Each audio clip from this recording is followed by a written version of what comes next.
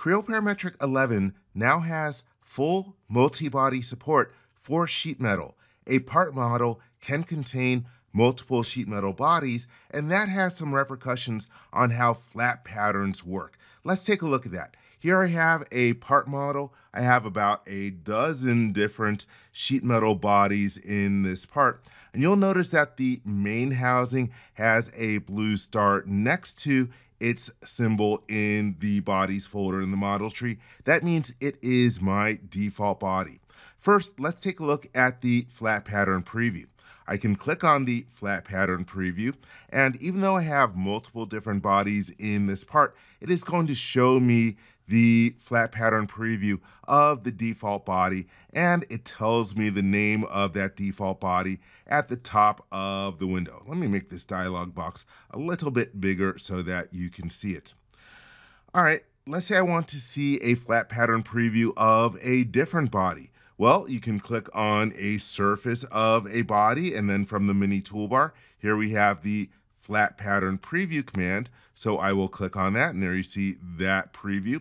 Let's take a look at another one. You can select a body from the model tree, and here we have in the mini toolbar the flat pattern preview command as well. Let's go to that one. So that's how you can get to your flat pattern previews.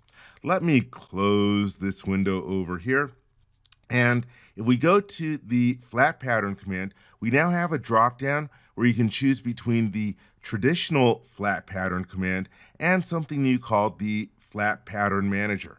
First, let's take a look at the flat pattern command that you are used to. I will click on that, and it is showing me a preview of the flat pattern of my default body. Like before, you can hit the check mark in order to create that flat pattern in the model, and that's the only body that is currently flattened. And we've got our bend notes displayed. If I expand the feature in the model tree, there you can see all the different bend notes associated with this flat pattern. But let me turn off that display by going to my annotation display filters. I'm going to turn off the display of those bend notes.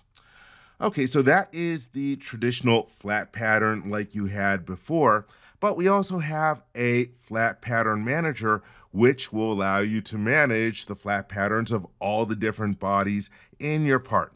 Let's go to the drop down, and I will choose the flat pattern manager command.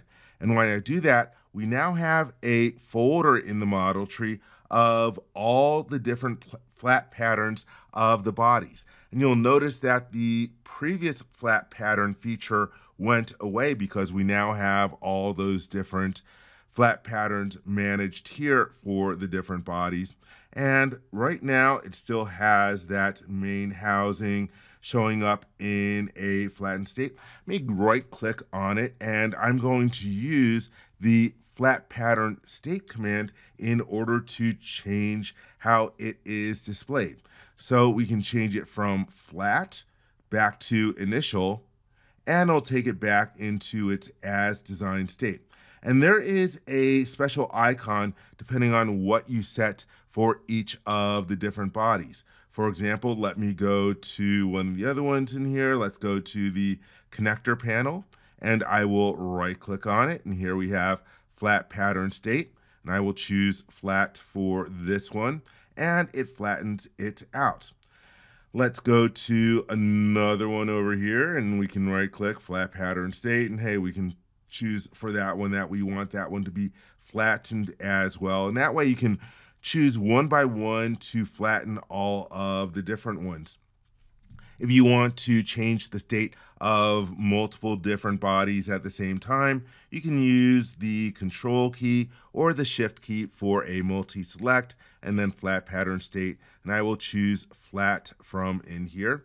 And now it flattens all those different components. And again, they all have the same icon in the flat pattern manager now. There are a few other different choices that we have in here. So for example, let's say that I have the 3 different clips.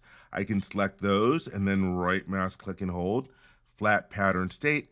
I'm going to change that to removed. That's going to remove those different bodies from the flat pattern from the flat patterns, and also they are no longer visible on the screen as a result of that.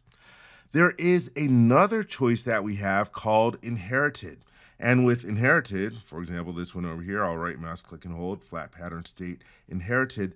That means that it's going to take its value from what you set the top node of the folder to. So example, flat pattern state here. Hey, let's set this one over here to flat. And so it's going to end up flattening that inherited one. And again, it's got a little symbol, it's got a little arrow in there saying that, hey, this is inherited. So what you could also do is set all of these to inherited, right mouse click and hold, flat pattern state inherited. And that way, with one mouse click, you can control the flat patterns for all the different bodies. For example, let's go back to initial. And let's go back to, in this case here, hey, let's choose removed. We're going to take out all the different bodies from here. There's a little minus sign on the icon. And let's go back to, in this case here, you can choose to delete the flat pattern manager.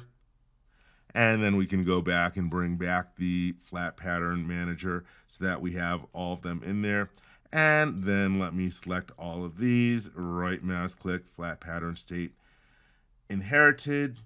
And that way I can just use that one mouse click in order to control the flat pattern state of all of them. Let's go to flat. All right, let's take a look at one of these. So for example, with my main housing, I'm going to expand this in here. We have all our different bend notes, but you also get your flat pattern blank dimensions. In other words, what size metal you would use for cutting this. Let me go to my annotation display filters. I'm going to turn on the display of the bounding box dimensions.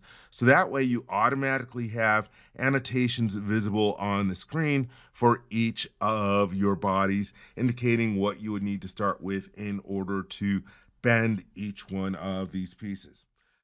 One last thing that I forgot to show you, each one of these flat pattern features has parameters associated with them. Let's go to the flat pattern for the main housing. We'll right click on the feature and then choose parameters. Here's the parameters dialog box. I'm going to make this a little bit wider and let's grab that name column. So each one of these features has 3 different parameters associated with them automatically. We have the flat pattern width, the flat pattern length, and a new parameter, the sheet metal flat pattern state. In this case here, it is inherited. And these different parameters can be used in conjunction with family tables in order to control your different flat pattern instances. And I'll cover that more in another video. So there you have it. Those are some of the enhancements that you have in Creo 11 with regard to sheet metals and flat patterns.